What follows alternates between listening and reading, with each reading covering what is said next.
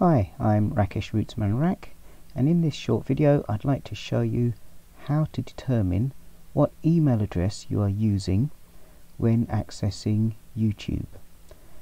The primary reason for this is when someone wants to share a YouTube video with you that is private, that is shareable and visible to you and your email address only, they need the very specific email address that you are using when you log in to YouTube. And as you can see here, there are 5 videos that are visible in this particular playlist.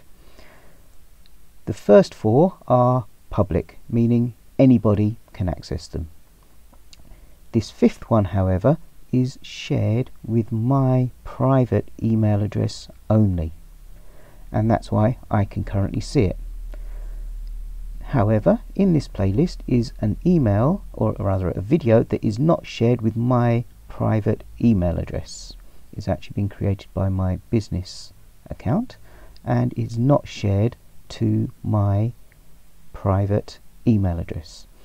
So that's why it's hidden. Now, in order to determine, as I say, this particular one is shared to my private email address, so to find out what account I have logged in as, all I need to do is go to the top right hand corner. If you have a profile picture set up, you'll see your profile picture. If you don't, then it will just come up as your initials. So if you click on there, bingo, there's your email address. It's really as simple as that.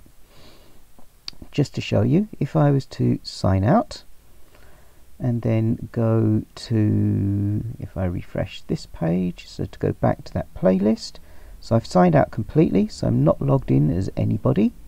You can see now there's 2 videos that are hidden because, as I say, these are all public and therefore anyone can access it, whereas the one video that was shared with my email address is no longer visible. So when someone shares a private video with you or a playlist, if you, in that playlist, if it says it's unavailable, it's because they've shared it with the wrong email address.